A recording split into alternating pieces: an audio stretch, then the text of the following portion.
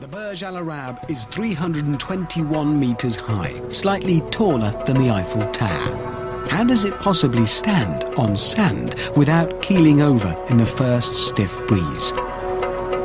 Through a remarkably simple scientific principle, in fact.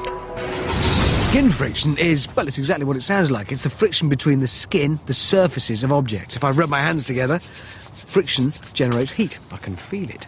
Now, ordinarily, skin friction it's there, but it's pretty easily overcome. So, two pages together, I can feel the friction between them, but there's not a lot of it.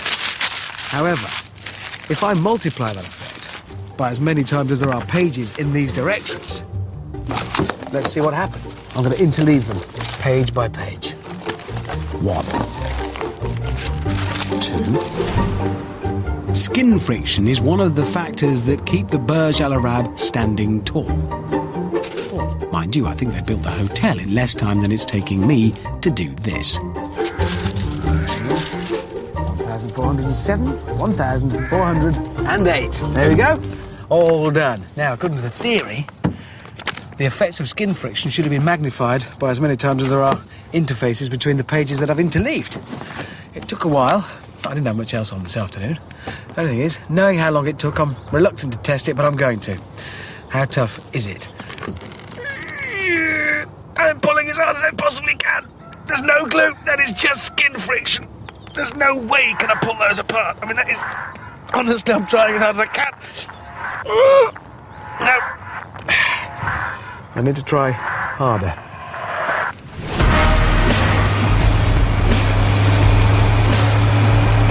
OK, this should be more like it. Obviously, skin friction already doing well just to hold this shackle on.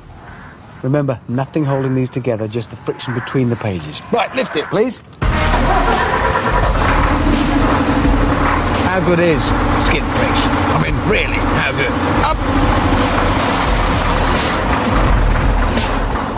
OK. Time to demonstrate, if nothing else, my faith in science. Yeah, skin friction. That's all that's holding me up, and the weight of that shackle. Remember, no pins in there, no tape, no nails, nothing. Just friction.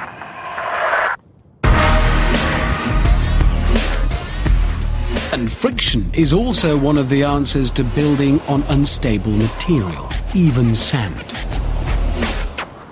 Otherwise, the enormous tower would just topple over. The secret was to use reinforced concrete pile foundations, which are like long nails driven into the ground. They work using skin friction to keep the building in place, even in loose sand.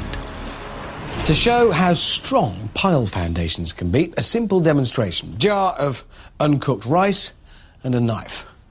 Put knife into rice. That's something called skin friction in action.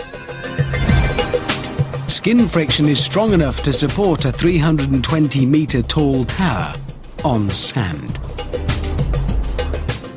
There are 6 miles of concrete piles bored 43 metres into the sand under the hotel to keep it upright and safe. Think of each pile as a page in the directory. Every one makes the bond stronger. Combined, they make the sand as solid as a rock and keep the building standing tall.